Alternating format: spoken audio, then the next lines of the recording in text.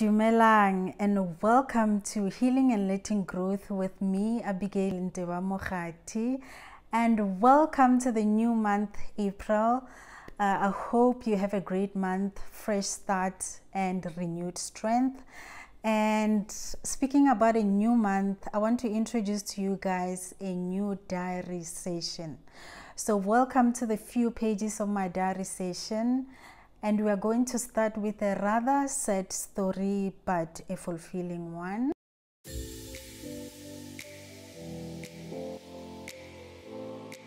Speaking about a new month and a new season, I was just reflecting on the first quarter of the year, and I realized that our country is going through a lot. We are going through a lot as a people. I mean, going through the pandemic and how it severely affected the economy. Hence, we had the number of suicide cases increasing in the recent months. And I also previously saw a note going around, a suicide note. And this took me back to the year 2014. So for me, 2014 was the year where I've learned that mental health is a real issue. It was the year where I experienced someone in my close circle succumbing to suicide. So the main aim of this video is to share with you my first-hand experience on suicide and a few lessons that I've learned. And this is how the story goes. So I started my corporate career in 2014 at a pharmaceutical company, and it was a learnership for 12 months, and I was so excited to start the program, mainly based on how the program was presented and also, you know, the potential to have a great career in the pharmaceutical industry. And then I met with my colleagues. We were 6 in total, 4 ladies and 2 guys, and we clicked immediately because I think we were all excited about the program and we all shared the same sentiments. We were also hungry to learn and grow. I think most of us were competitive, so it was like, you know, we're willing to do this, we're excited for this year, and we're excited about this program. And you know, when you're young, you're excited about a lot of things. And the bonus was that the company was really supportive with the leadership. We also had a life coach, you know, encouraging us, coaching us.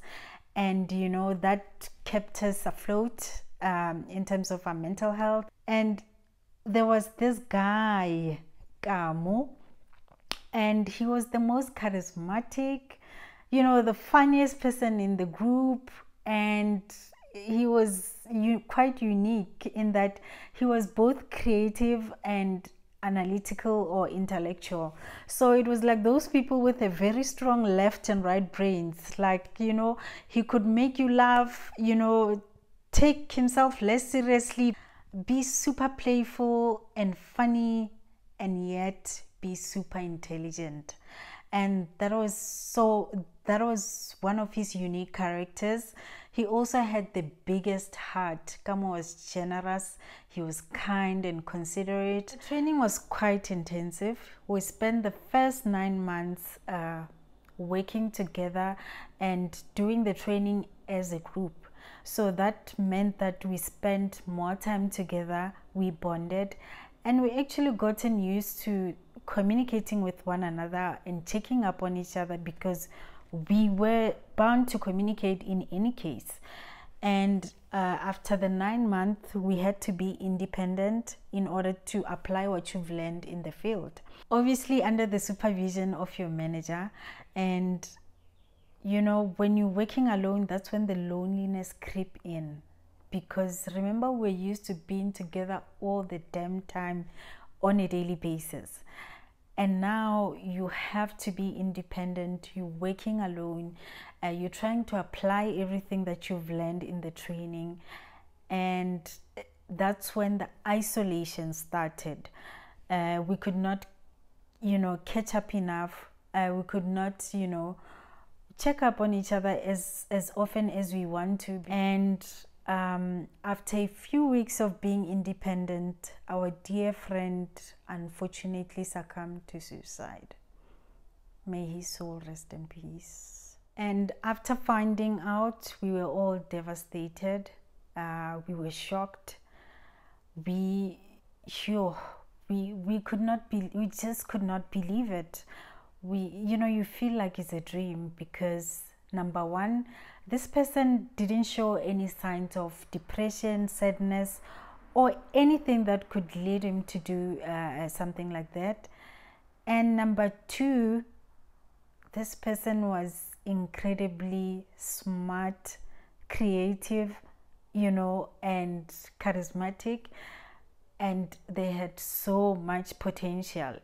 And it just didn't make sense, because he also looked forward to the future. We used to share so many things on how he wants a bright future and how he wants to start a family and such things. And you get shocked when you hear that, to say, but we were sharing these, and you feel sad that you could not pick a single thing. And after that, one starts to wonder, to say, if I created a safe space for him to open up to me, maybe this couldn't have happened. And you also ask yourself, had they left their suicide note, would this, make it easier for us to accept the decision that he took? Maybe we would be more understanding. But unfortunately, these suicide notes, there's no closure to them. And, it's like you would never understand why a person took that decision. We continued with the journey of the learnership in order to complete it by the end of the year. So we went back to work in the field, and life continued as normal. But immediately after a month, we were done with the training, and the company actually organized a graduation ceremony, just to celebrate with us, and to congratulate us with our new journeys. And senior leaders of the organization were there, the training company was there. It was a nice celebration, honestly. And I remember at some point, we, the trainees, had to give a speech, like a short speech about your journey and what you're looking forward to, in the celebration. And, all 5 of us were supposed to stand up and, give your speech.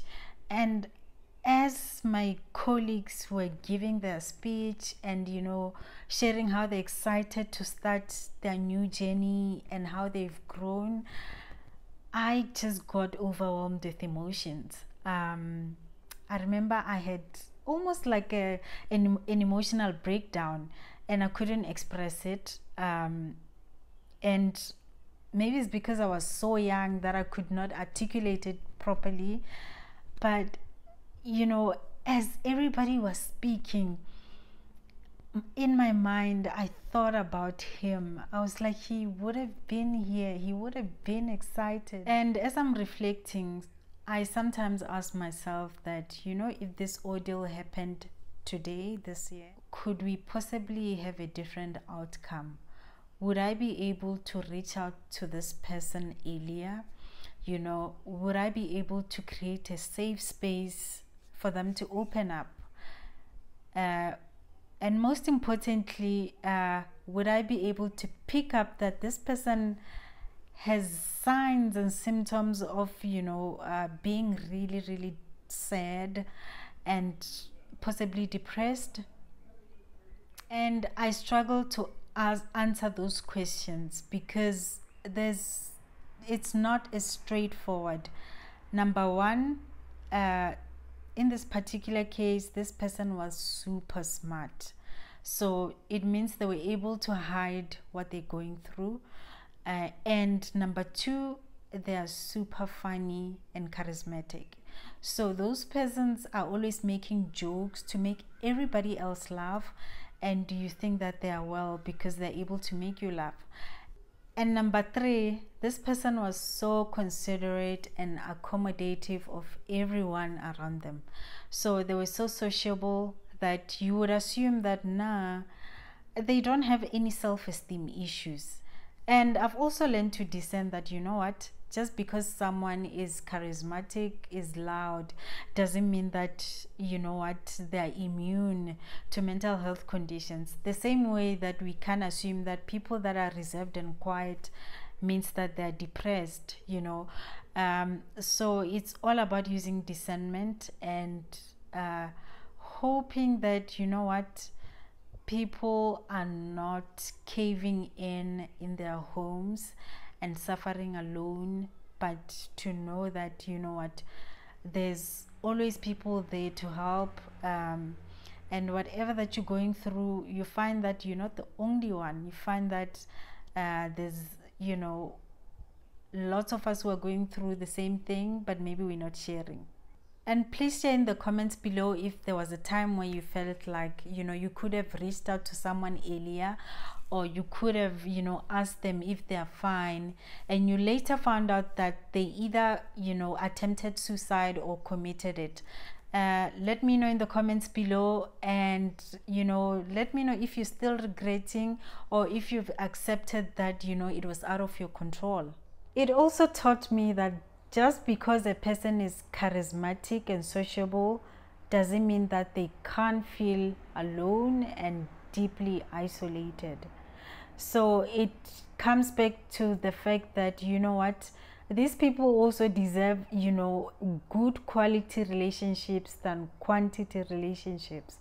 And it's up to us to look out for one another and not assume based on personalities. So I can't assume that just because you're sociable, you can't feel sad, you can't have self-esteem issues, and, you know, you can't be depressed. This can help us as a people to understand each other better and not judge, you know, people based on characters and personalities. We can actually beat a lot of stereotypes. We can actually learn to be open and vulnerable with each other, and most importantly, heal and grow together. And thank you for watching the first diary session here on healing and letting growth with me, Abigail Mokgathi. I'll see you in the next episode. Ta-da!